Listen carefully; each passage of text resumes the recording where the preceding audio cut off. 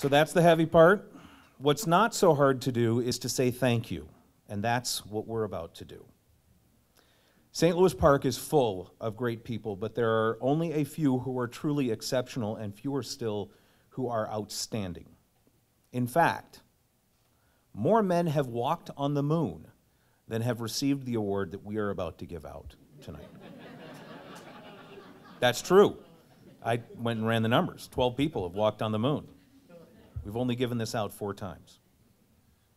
The Outstanding Citizen Award was created to recognize people who have made significant contributions to our community or who have dedicated their time for the betterment of our city. And no one has lived those words with more passion, empathy, intelligence, tenacity, and love than Linda Trummer. And I can't look at her because I'm going to get weepy.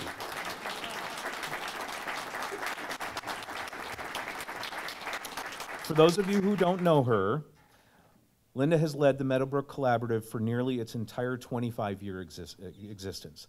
The Collaborative is a joint partnership between the city, the school district, and Park Nicollet to provide health, education, and safety support to the families who live in the Meadowbrook Manor apartments.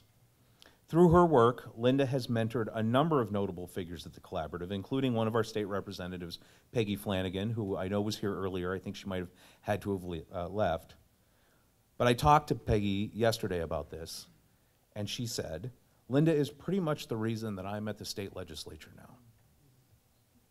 She is, in just 3 of the words that were included in the 7-page nomination packet, a rock star.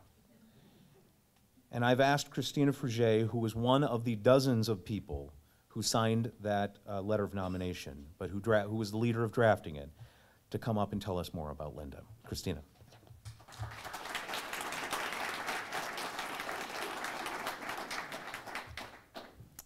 Thank you. As was mentioned, my name is Christina Fruget. 5 years ago, I met Linda. Oh my gosh, I can't look at her either. Okay. 5 years ago, I met Linda through my work building relationships with congregations and other community partners that share a commitment to our kids in St. Louis Park. And so I know that I am in a long line of people that would love to have a chance to come up here and share how much Linda means to them and to this community. So I am very grateful for the opportunity to share what's on my heart about her impact in this community. Before speaking directly about Linda, I need to acknowledge some of the challenging realities of the world we live in, because I think they shape and frame the significance of how Linda has lived her life and done the work that she did over so many years in this community and continues to do. Everyone in this room is aware of the brokenness in our world, in our communities, in our country. Whether you're looking at it from the vantage point of the big picture and the headlines in the news, or just reflecting on your own struggles or those of the people you love, we know that brokenness and fear are very real things in our lives.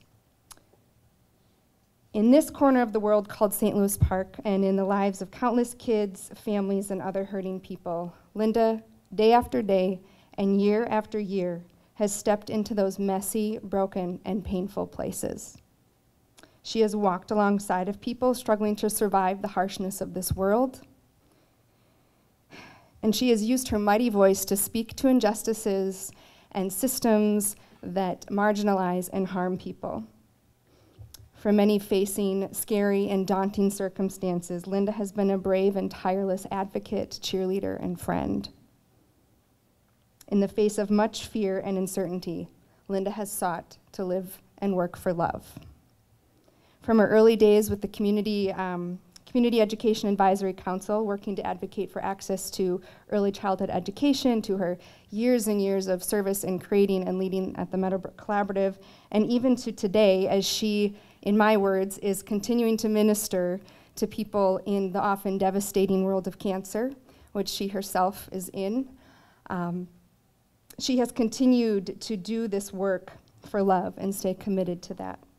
She has tirelessly and sometimes fiercely worked to make sure that people matter, to make sure their voices matter, that their lives matter, that their futures matter, to make sure that their homes and their hopes and their struggles matter. This is what I see in you, Linda, a life and a ministry of mattering. I promise I won't get super churchy, but as a person of faith and as a leader in the church, I have to proclaim and name what I see in you, and it is a life and a ministry of mattering. And it is holy, and it is sacred, and it is special, and it is needed. In a broken world, often persuaded by fear, we must celebrate and lift up and aim to follow the example of those like you, Linda.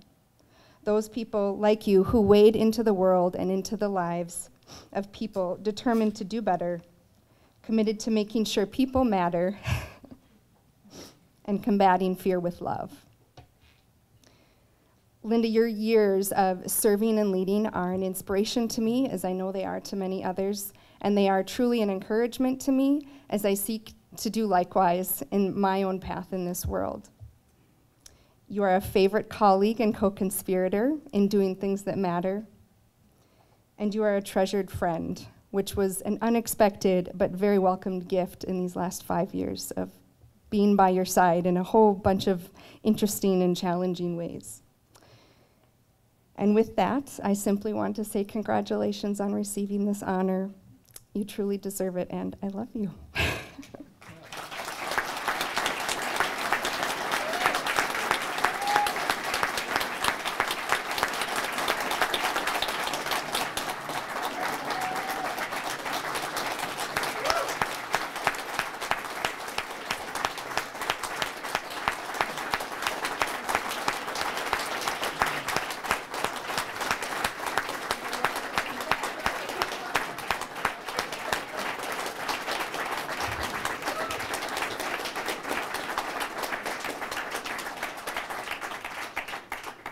Ladies and gentlemen, your outstanding citizen, Linda Trummer.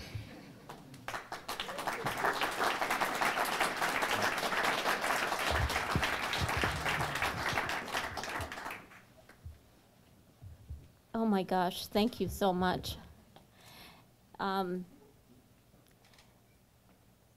Everything I heard today was about collaboration and caring and loving and supporting the whole community, not just pieces of it, but every part of it. And how great that we're in a place called Matter, because what we do does matter. And a lot of the people who I learned from are in this room, some of them even in uniform. So I have a lot of teachers here. I've learned, as I'm looking around, I've learned from just about everybody in this room, actually. And it's made me a stronger person, which was good because now I really need those survival skills. But this is such a true honor for me, and you all caught me by surprise. And I just can't really find the words to say thank you, other than thank you.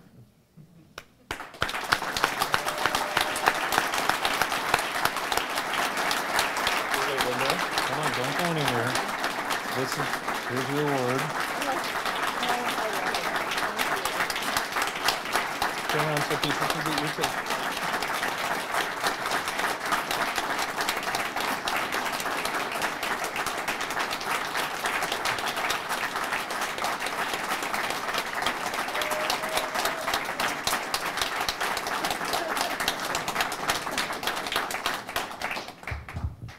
So you get a piece of crystal, and also the Park Nicollet Foundation. The flowers are from the Park Nick Foundation. Oh. So Oh, that's very nice. these are Oh for you. my Well, now, no, I'll Okay, yeah, yeah. we'll. I'll leave these up here.